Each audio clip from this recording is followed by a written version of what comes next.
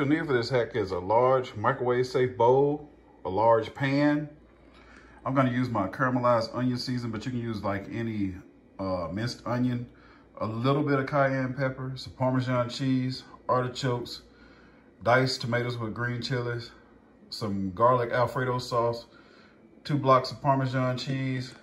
I normally don't use this regular shredded cheese. I usually use the Parmesan Romano, but they were out of it at the store. This cheese tastes really good inside of it also. But if you want the restaurant quality, get the Parmesan Romano. And 3 bags of this steamable spinach. Open and drain your tomatoes. Open and drain your artichokes. And go ahead and get your cream cheese sliced. All right, our spinach has been steaming for a while. It doesn't have to be all the way done. That's why you got this microwave safe bowl. Go ahead and dump the artichokes in. Caramelized onion here. And however much onion you like, put that in there. Don't put fresh onion, get the minced cayenne pepper. I mean, it's depending on how spicy you like it. It's not really spicy at the restaurant, so I just shake a little. Use some of your Parmesan cheese, whatever your favorite brand is. Tomatoes with chilies, you can get the Rotel brand if you want to. And spatula.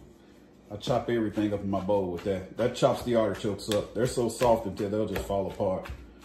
If you don't like artichokes, you don't have to use them. You can just use spinach dip, but most restaurants have artichokes in their spinach dip if you didn't know. If you're wondering what that little lump was that was in there, it was artichokes. If you don't know if your spinach is all the way done or not, if you see how dark it is now, it'll be lighter. After taking the vegetables out of the microwave and the seasoning that I put in the bowl, I usually get a clean styrofoam plate. Excuse me, tongue's tied today. Press down on that plate and drain it inside of the sink. And that usually gets all the moisture out of there.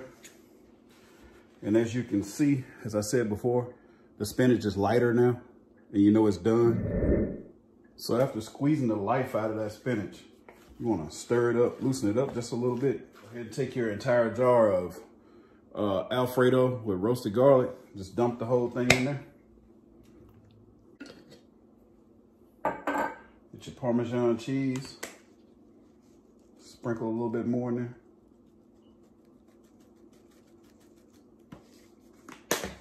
Stir that up. Get your cheese. Sprinkle as much as you want in there. I'm not going to sprinkle that much. Just enough to taste. It may look like a lot, but it's a lot of spinach in the bottom of this bowl. So get all that cheese stirred up in there. Now you want to take this cream cheese that you sliced earlier. That's how I sliced mine. Come a little closer so you can see it. Let's just sort of melt faster. Go ahead and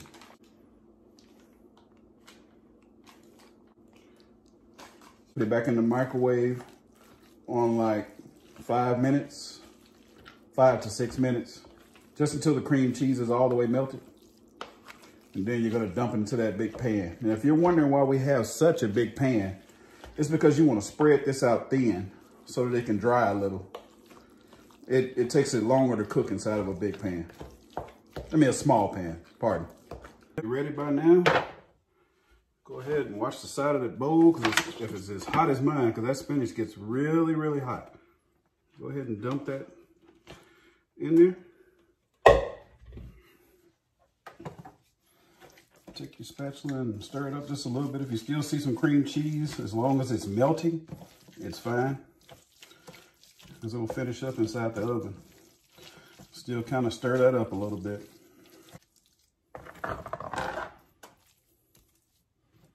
A disclaimer, this stuff is freezable. And you want to set that on the next level up from the bottom. All right. All right, cravers, I'm going to rack that bad boy out a little early just so you can see what you're working with. See how good that's looking? Starting to brown around the edges. You want this to get dark before you stir it.